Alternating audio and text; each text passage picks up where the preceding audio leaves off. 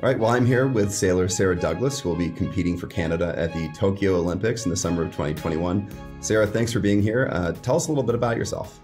Yeah, well, my name's Sarah Douglas, and I am from Toronto, but I actually grew up in Barbados. So I kind of got a bit of the best of the both worlds where I got to sail in Barbados throughout the winter, and I actually come to Ontario or to Canada and the Great Lakes as well to race the Optimist in the summer. I was part of an Optimist racing team called the Lake Ontario Optimist team, and we kind of like travel around, and there was like 10 kids in a van and some parents and a coach, and we had a trailer, and we kind of travel around North America and compete. And so I really loved the Optimist and all of that. That's awesome. I got too big for Optimist when I was like 9, so but I used to, so I feel that that's awesome. I sailed the Optimist for like 7 years. I loved it. Yeah. A great time in the Optimist. So when you started off doing that and you started, getting into this in like a pretty competitive program pretty young, did you imagine that like the Olympics was your dream, that this is where you're going to end up going? I never imagined it. I just kind of enjoyed racing and enjoyed sailing. I didn't ever think about the Olympics. I was never even introduced to it. My parents, my family has no sailing background. Like my brother started it all. He came to camp in Canada one summer when we were living in Barbados and got introduced to the sport. And then it kind of started as a father-son thing. And then I joined. And so my family was completely new to sailing. We had never done it. Didn't even know it was in the Olympics. I was not exposed to any sort of Olympic aspect in Barbados. It's not really part of the community or culture. So it was something that I never imagined. And my brother actually went to 2 Olympics in the sport of sailing as well. He went to Beijing and London in 2012. And even when he went, I never thought about it for myself. It just never seemed as part of it for me. And then now I've qualified for my first Olympics, which, I just never would have guessed. I mean, that's an amazing path to get there. But it's almost kind of funny to think like growing up, on an island that you really learned to sail, up in Canada on the Great Lakes and kind of brought that back. So would you sail then, I guess, in the winter? Would you still compete and train when you're in Barbados? Yeah, I actually competed for Barbados up to 2008. And so same with my brother, we both switched countries like fall of 2008. And so, I got to sail throughout Barbados, and I would travel as well. I'd compete at different competitions for Barbados. And then when I was sailing the Great Lakes, I'd be doing that as well. And then switched to Canada and switched boats as well to the Laser that I sail now, and just kind of progressed. But I did have a moment where I stopped sailing. Yeah. I fully quit. And that's when I stopped for like 2 years. And when I came back, that's when my Olympic dream was sparked, actually, by another Olympian in the sport of trampoline of all sports. That's and some interesting inspiration, I guess, to get back into it. So what was it that drew you back in, I guess, and it kind of gave you this dream? Yeah, so essentially what happened to me is that when I was in the Optimist and I was competing as a youth competitor, I only liked to win. It was kind of like I loved to win and hate to lose. And so I came second at the Youth Nationals in 2010 in Ottawa. And I mean, second is an incredible achievement, but I was winning the event until the last day. And so that blow was really, really big for me. And I ended up saying, you know what, this is it. I don't love the sport anymore. I'm done sailing. Next summer, I'm going to go to volleyball camp, is what I told my dad. And we kind of had a compromise that I would do 1 month of sailing. And then eventually I started coaching. I coached the Optimist because I loved it so much.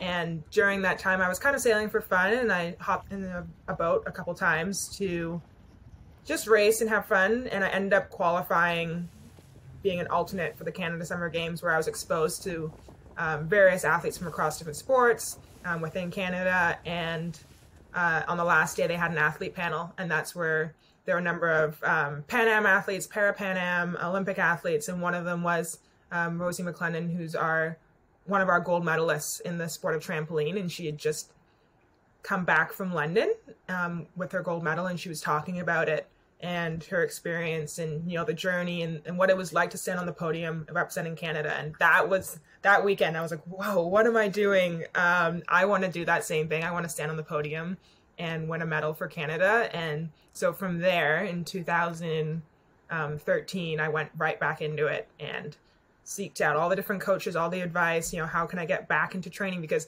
I certainly was not in shape. And so I had to completely change my lifestyle, eating, gym, everything to get back to training and eventually qualify for the national team. That's awesome. That's a really cool story. I should probably back up a little bit though, because for our non-sailors in the audience, this is all probably pretty foreign. Can you talk about the event you compete in and the class you sail in? Mm-hmm. So I compete in the laser radial. It's actually recently gone through a class change name. So it's the ILCA 6. It's one sail, 14 feet, very simple. Every boat is actually pretty much the same. It is a one design class. So it really comes down to the sailor. We're considered like the slow boat of the Olympics. So it actually turns into a lot of strategy and technique and positioning against other competitors. Each race is about an hour long. We do 2 a day and we compete over 6 days. Do you have to bring your own boat when you go to the games? Or is it like everything's provided in level? The boats are provided for us in the laser at the Olympics. And we have to bring our own like lines and equipment and all that other extra stuff. But the main hull is supplied. So it's pretty much like a dead level playing field for everybody. Yeah, we go through a lottery system where it's, okay, this is your boat, you do a lottery for what boat you get chosen, and that's it. Like, it is your boat, and you got to race it and be the best in the world with that. Do they, this is not for the non-sailors, though, do they let you bring your own foils? Like, oh, really? No. Okay. So you can't just screw around there either. No. It's all pretty much supplied. We just bring our like lines and tiller extension and maybe your own hiking strap, and everything else is supplied. So you really don't have much of an option. So getting back, I guess, to where we are today, how did you feel when you knew you'd be going to Tokyo? It was a bit of a mixed emotions actually, because originally we were supposed to do a second trials event for our Olympic trials. We were supposed to go to Spain and compete. I had a pretty big lead in the Olympic trials, but it was odd because that event ended up getting canceled. And so that was the end of our trial. So it's not like I got to go race an event, finish super well and be like, that's it, finish, cross finish line. And then like, I've qualified. It was just like, this event's now canceled. Okay, you're going to the Olympics. But for me, it was still exciting. It was my first, it's going to be my first Olympics, and I qualified, and I've worked really hard in the last 4 years, especially to get that selection. I qualified the country as well, which is a big aspect, and then I was selected myself. So yeah, I was really excited, and of course the support from the community is amazing. Can you talk about that a little bit? I mean, there's so much that goes into doing a campaign like this. How do you feel that kind of community around you, I mean, in the Canadian sailing community, kind of helped you get where you are? I wouldn't be where I am without them and the community. There's so many different aspects. I mean, a big part is fundraising. My budget is close to $100,000 per year when you're in full-time training and traveling. And so my home yacht club, Ashridge's Bay, has been incredible at supporting me in fundraising and, sharing what I'm up to and having the newsletter that kind of gets shared to members, along with just like the whole community in Canada, and being so supportive, but not just financially, but also, just the little things about sending a message saying congratulations, or helping me lift my boat onto my car at the end of the day or something. Those little things really add up, and it really makes a big difference. Yeah, especially when you've got all this other kind of like logistics around everything that must just take so much time away from training and sailing, or even just like recovering and relaxing. It's just got to be amazing to have that network of support. Yeah, I mean, I also have kind of got my dad on helping me with my logistics. They call themselves Sarah Douglas support staff because they're so incredible. There's been times where I've come home and I'm exhausted from traveling and competing, and they'll just do my laundry or they'll buy groceries for me. And like those little things make such a big difference when you're on this Olympic journey. So when the pandemic hit, did you immediately know that it would affect the games? It was a very odd time. It was, we didn't know what was happening. I was days away from going to Spain for our original Olympic trials event.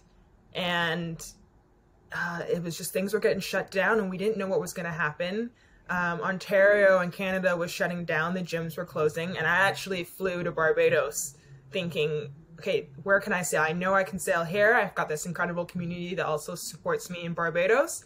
And I thought I was going to go for 2 weeks, and it was 2 months. And in that whole process, the Olympics were postponed. So how did you feel when you first heard they're going to be postponed? You know, you've worked toward this goal for so long, and now it's a little up in the air. Well, the first aspect of it that we had as Canadians was that Canada wasn't going to send athletes. They boycotted before it was announced that the Olympics were going to be postponed. So I was about to go to sleep after another day of training in Barbados, and I got this email saying Canada won't be sending athletes to the Olympic Games in Tokyo in 2020. And that in itself was an emotional roller coaster. And of course, everyone, all of my friends and community had really been amazing with going out and reaching out to me and saying they're here to support me. But it was a couple days until the actual Olympics said that they were going to postpone a year. So that time was really challenging mentally because, it's something that I had looked forward to in the last couple of years. I had put so much work into it, every day, and finding out that first your country's not going to send you and then it's being postponed was certainly a roller coaster of emotions. But in the end, it's a sign of, it was relief because we didn't know, when you looked at if it had actually happened, we certainly weren't going to be prepared to have all of those athletes and support in Japan during a pandemic. Once they were postponed, how did you feel once you heard that they were okay? Maybe I get another shot. Yeah, it was just a sense of relief because I was in the sprint until it was 4 months out from the Olympics. That's the final sprint to the finish. And so I just kind of took a deep breath and kind of reset. I made sure that the next time I went sailing, it was just for so much fun. I was like, let's have a fun day and really enjoy the sport and why I do it. And for me, it gave an opportunity to get one more year of training. I had actually had a back injury in the fall of 2019, and so I was missing some time in the boat. And so for me, it was an opportunity to get more time to prepare for Japan and the Olympics, and to become stronger in my back and everything that I did. So how did the pandemic affect your training? What changes did you have to make to your normal routine or to your plans? I mean, massively in the last year. Gyms in Canada have been closed for most of the year. I haven't touched a barbell since September. So it's a lot different in that it's a lot of home workouts. The physical training is certainly different. I've kind of adapted and done, home workouts, and then I've gone on my road bike a lot as well. That's what I really took up during the pandemic. And then generally in the usual year, before a pandemic, I would kind of do focus blocks. So I'd travel somewhere, whether that's Florida or Mexico or wherever in the winter, and I'd come home for 2 weeks. But now with the pandemic and Canada's got quite strict restrictions and quarantines, I was actually gone for 7 months of this year. That's the longest I've ever been away from home. And I just got back. I'm in quarantine right now. So it's certainly been a lot of a change and adaptation in this pandemic. But I've actually had the most sailing days that I've ever had in a year. Oh, so it's kind of like you got a little bit of a bonus here, which is great. Yeah, I've had a lot of time on the water. I mean, it just comes at a cost. You have to just manage your recovery and burnout and just kind of manage your energy levels. But I've had the most days sailing on the water, which is great. So one thing, being a sailor, that always annoys me is when people are like, oh, sailing is not a sport. They don't really understand the athletic side of it. Can you talk a little bit about how you train, how you prepare, kind of what goes into this effort? Yeah, I mean, sailing is certainly an endurance sport. We're 6 days of competing. Each race is an hour long. We do 10 or 11 races. And so that certainly you need to train for endurance. I do a lot of bike riding. All of my workouts are also endurance based, so I'll like toss skipping in between supersets or whatnot. But it is a lot of energy put into the boat, especially the boat that I sail. You know, we hike, we kind of use our bodies to counteract the wind, and it's a lot of pain. Yeah. I would say the later they'll in the legs, and you just kind of embrace it. You know, you got to have a good pain tolerance, just trying to make the boat go as fast as you can. But it is an endurance sport, and I'm in the gym and on the water and on the road bike to kind of get to the level that I need to be. So beyond that kind of like the training aspect of it, when you're going out and actually in a normal year, like kind of competing and training, or, you know, competing at a high level, what does that kind of look like? You know, where are you going? Kind of what does it look like being a competitor in sailing? In a normal year, we're probably competing in 6 to 8 competitions around the world. You know, in 2019 or 2020, I was in Australia. I was in Poland. I was kind of all over the world. Wherever the competitions are, they change or can change each year, and then there's a circuit. And so we'll kind of pick what are our 2 events, what are our peak events, and we're preparing for. And luckily, I have an amazing support team around me, so everyone kind of works together. You know, the coach, the strength and conditioning coach, the sports psychologist, the nutritionist, all kind of work together to make sure that I'm going to peak for the certain events, and we'll choose whether that's the World Championships, the Pan Am Games or something, or the Olympic Games. And so everything we do is all kind of planned out, and you're tapering and doing the different aspects to make sure that you're going to be prepared for those competitions. So it all kind of depends, and it's a lot of planning and scheduling that you kind of sit down and plan that out with your whole team. So this Olympics is going to look quite a bit different than a normal games. One of the biggest aspects, I think, is just the restrictions on people being able to come see it. You talk about that community you have behind you. How did you feel when you heard that no overseas visitors would be allowed?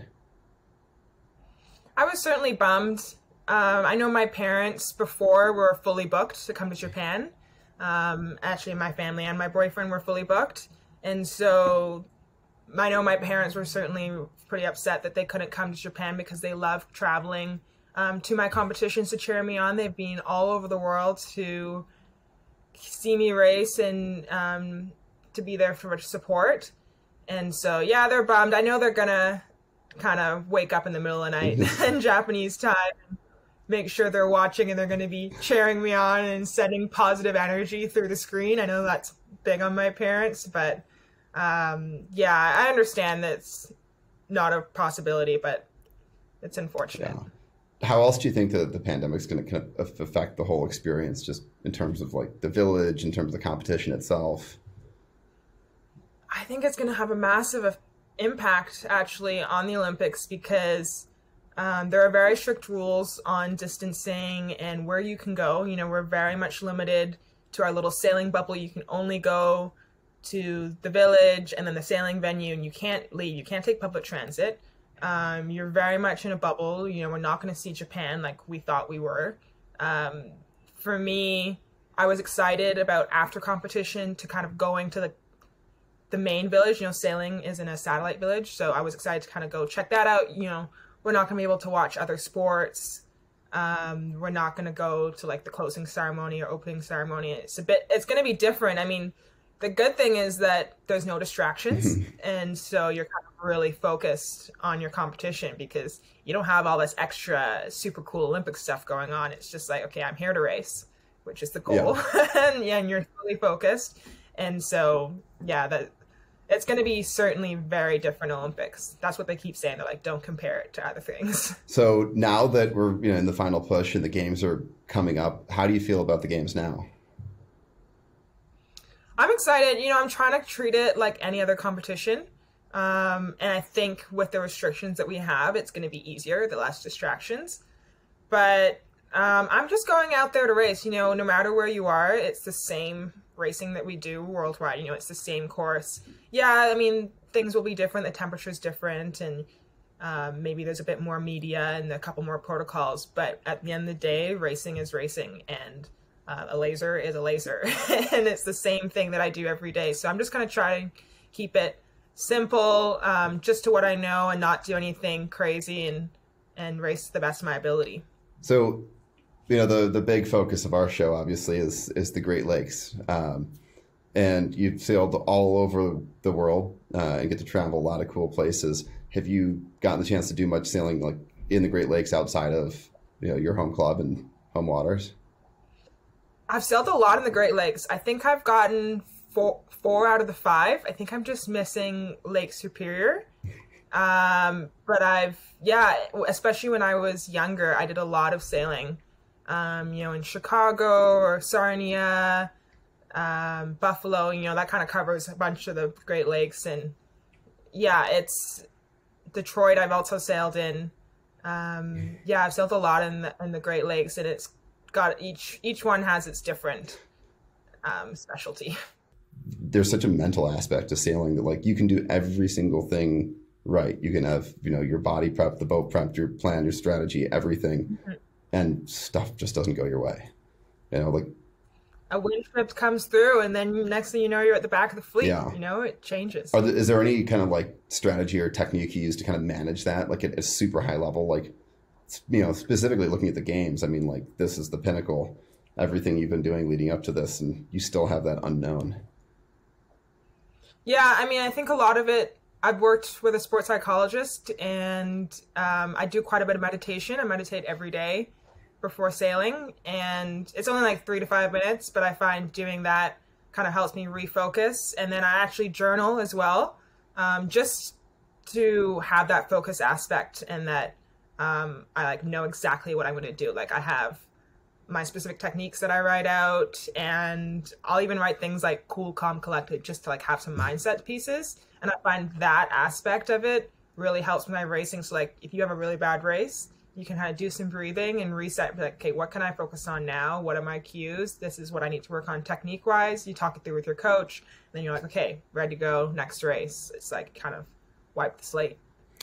That's an awesome answer, by the way. It's making me like kind of miss some of like that actual like really intense sailing, because I had the same thing. I did like this the only thing I did for so long, and then I just hit a point where I was like, I'm not good enough to really go any further or like get somewhere. So I think but everything with sailing, there's so many different aspects of it. You don't have to go out racing. Like I love going out for a cruise. I love going out with friends and just on a Friday afternoon and just going and cruising the Toronto Harbor, for example. Like it's so nice.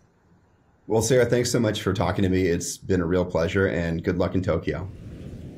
At Great Lakes Now, we aim to cover the Great Lakes region and the people who live here, like you. Please follow us on social media, subscribe to our YouTube channel, and sign up for our newsletter at greatlakesnow.org.